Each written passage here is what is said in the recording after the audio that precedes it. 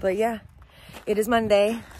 I am gonna be heading home soon here, but I wanted to take in some more views and all that stuff. So I'm gonna go over to Lundy Lake and drive past it because there's some, like, I guess a vista point or something like that I was told about. So I'm gonna go check that out. My face is all sunburnt. Oh my God. That's from being on the kayak on Saturday.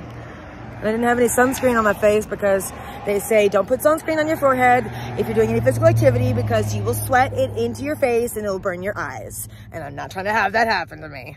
So anyway, but hope y'all enjoy this. I'll be posting these on YouTube and Facebook and Instagram. So just check in and tell me what you like. I'll check in later. Ta-ta for now.